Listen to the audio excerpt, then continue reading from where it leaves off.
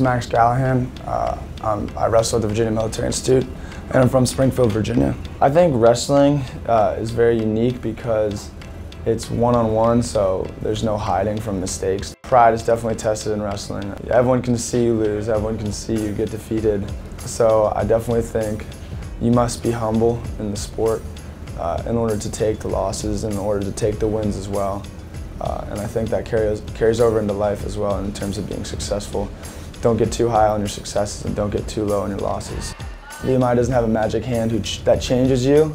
Rather, it provides you ample opportunities to put yourself through physical, mental, emotional adversity, which helps you develop the cornerstone values that you need in order to be successful in life. It gives you the opportunity, but it doesn't do it for you. And also, in addition to the fact that it's the hardest school in the nation, you need to know that before you come here.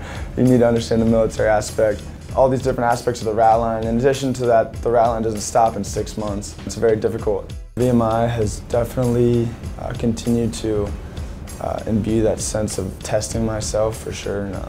I had that before I came here, but it just further instilled that in me. Putting everything that I've learned in the last 3 years especially on display and kind of trying to improve, especially before I go into the Marine Corps and have to lead grown men.